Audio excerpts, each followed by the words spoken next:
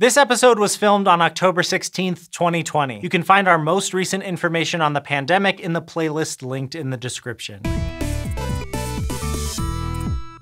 Although we tend to think of COVID-19 primarily as a lung infection, more and more evidence suggests that we should also be looking out for its toll on the heart. Around the world, doctors have noticed a number of different heart problems in some people with COVID, including muscle damage, inflammation, abnormal heartbeats, and blood clots. In fact, one report from back in May estimated that between 7 and 17% of patients hospitalized for COVID-19 had injury to their hearts. And it may be common in cases outside the hospital too. Even those we think of as some of the most physically healthy, like professional athletes, may be at risk. So scientists are paying attention to this, because the better we can understand how COVID affects the heart, the better we can avoid unexpected consequences down the road. There's one condition in particular that's drawn a fair amount of attention. It's called myocarditis, and it's a general term for inflammation of the heart muscle. It's often due to viral infection, like an adenovirus or rubella. These viruses can directly infect heart muscle cells, damaging them and using them to create more viruses. This can cause inflammation, and about 1% of the people hospitalized due to acute viral infections have heart injury. And based on the evidence we have, it looks like SARS-CoV-2, the virus that causes COVID-19,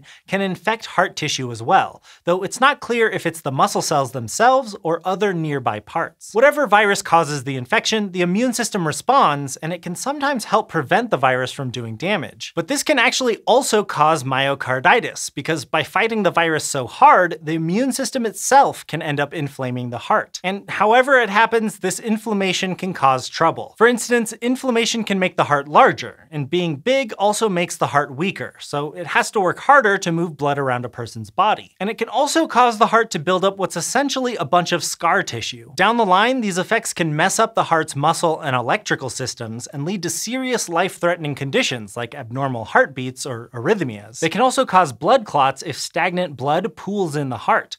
That raises the risk of strokes and cardiac arrest, and even heart failure, which happens when the heart simply can't pump enough blood. So scientists and doctors are working really hard to understand how and when all this happens so they can better look out for it. Unfortunately though, all this might be happening without the person realizing it. See, myocarditis itself doesn't necessarily feel like anything. Many people don't feel symptoms at all and only become aware of it when heart failure occurs. Even if symptoms do occur, they're generally kind of vague things like fatigue, shortness of breath, chest pain, or heart palpitations, so it's hard to know what they're from. And heart problems don't just happen in severe or even current cases of COVID. A study that did MRIs on the hearts of 26 COVID-positive athletes found evidence of heart inflammation in 4 who'd either had mild symptoms or no symptoms at all. Meanwhile, a study from Germany found that of 100 people diagnosed with COVID-19, 60% had heart inflammation, and there didn't seem to be any relationship between that and the severity of a person's illness. Ultimately, the exact numbers on how common this is for COVID patients are still unclear. But all this seems to suggest that myocarditis may not be related to how sick a person appears,